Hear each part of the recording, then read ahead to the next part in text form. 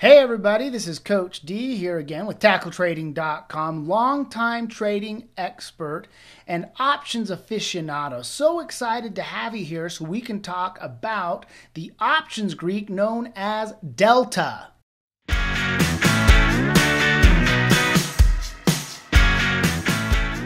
If you stay till the end of this video, you're going to have a really clear understanding of how the delta works and how it affects the option premiums on both calls and put options. And you'll also have the opportunity to click on the link for the next video at the end of this one so you can learn about the next Greek and you'll increase your understanding that way. If you haven't yet, click on this link here to download the Tackle Trading Options Greek Guide to help you with your studies.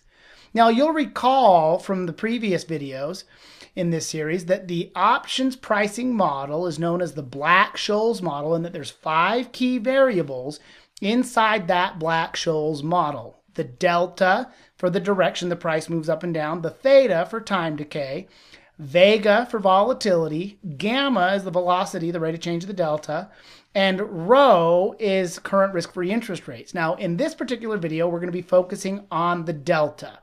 Again, D for delta, D for direction. It's how sensitive the option premium is to changes in the underlying asset. Specifically, the delta measures the sensitivity of the option premium to a change in the underlying asset, the stock or the ETF or whatever the underlying asset is. The delta is the ratio at which the option premium changes when the price of the underlying asset changes at a $1 increment. So whether the stock price moves up or down in $1 increments, that is how much the delta will affect the premium when you look at it. Now, if we were to look at a call option specifically, a call option has a delta that is positive. Now, that little triangle symbol you see here is the Greek symbol for delta. And when you buy a call option, the delta is positive, what that means is it will increase the option premium if the stock price goes up, but it'll decrease the option premium if the stock price goes down. So it benefits from an upward movement in price. The delta of an option can range between 0.0 for way out of the money options all the way up to 1.0 for in the money options. On the flip side, a put option, the delta is negative when you buy a put. When you buy a put, the delta is negative. And it too can have a ratio anywhere between 0.0 all the way out of the money, all the way to negative 1.0 deep in the money. And if we look and control for some of the variables, it's easy to understand the delta. So if we were to look at a change in the underlying asset price, either up $1 or down $1, and we bought a call option with a delta of 0.65, we can look at how those numbers play out. It's really easy to understand. If we were to see a change in the underlying asset price, so let's imagine for a moment that the stock price is at $50 even, and the option premium, the call option we buy, the in-the-money call option with a delta of 0.65, that premium is $3.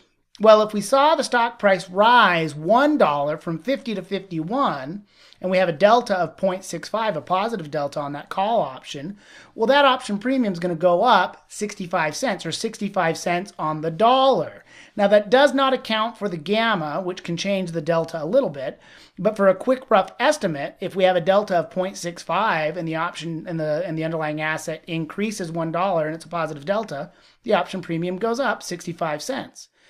Conversely, if the stock price were to drop $1, the option premium would go down 65 cents. Again, about 65 cents on the dollar. Now, again, that doesn't account for the gamma, which can change the delta or that rate of change. But ballpark, that's how a delta works. So when you buy a call option, you have a positive delta, an increase in the price asset, or a decrease in the price asset at an increment of $1 will change the premium up or down about 1 delta. Now, if we look at that on a put option, when you buy a put option, the delta is negative. And in this case, a delta of negative 65 means you're buying an in-the-money put option. And if we were to look at the same numbers, an asset price of $50 and an option premium of $3, well, if the stock price rose $1, the premium would drop 65 cents because this delta is negative, and an upward movement in price will adversely affect the option premium.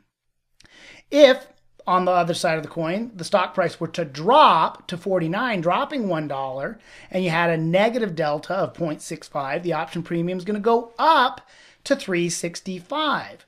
Now, if we look at how these numbers work in context on an options chain, we're looking at Apple Computer Options Chain. We're showing about 4 strike prices, and we're showing you that the delta column, you can see that each of those strike prices, if you look at the strike prices here, you got a 195, a 200, a 205, and a 210 strike price. Well, each of those deltas is unique. And you can see that the delta for the 210 is 42. Then the delta for the 205 is 0.50. The delta for the 200 is 0.58. The delta for the 195 is 0.65. That's a good example of a 0.65 delta. So again, 65 cents on the dollar. You'll notice that those deltas are positive. If you look over at the put side, each of those strike prices also has their own delta. And you'll notice that there's a little negative sign next to them. The other thing you'll notice is if you look at the call delta and the put delta and you added them up together, they usually get you to about 1.0. That's ballpark. It's a little bit inefficient there, but on average it'll add up to 1.0. So now you have a much better understanding of what you're looking at on an options chain. You can see the delta. Again, delta is how sensitive the option premium is to a change in the underlying asset price of $1.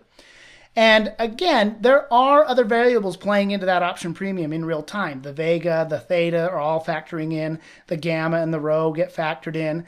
The delta and the stock price, as we've learned in this video, are directly correlated. When we see that $1 movement in the stock price, we know that the option premium is going to change at the rate of delta. And those numbers get pumped into the Black-Scholes model, and the option value, the amount of the premium, will get spit out of that little model. And we can use it for theorizing or projecting future prices, or we can simply use it to help us understand the potential risk versus the reward when we buy options and sell options, of course, as well. If you like this video, make sure you click like down below and share this with your friends, because we love sharing information. And make sure you click on this link here to watch the next video on the options Greek theta, and I'll see you there.